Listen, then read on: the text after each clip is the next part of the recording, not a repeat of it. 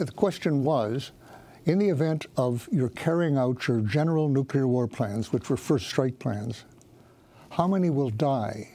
First I asked, in the USSR and China alone. They came back with an answer very quickly.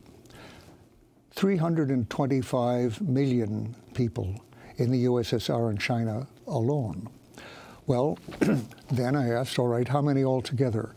And a few days later, 100 million in East Europe, the captive nations, another 100 million in West Europe, our allies, from our own strikes, by fallout, depending on which way the wind blew.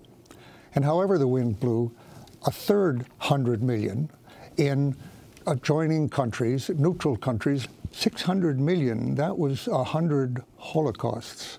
And when I held the piece of paper in my hand that had that figure, that they'd sent out unembarrassedly, proudly to the president, here's what we will do, I thought, this is the most evil plan that has ever existed.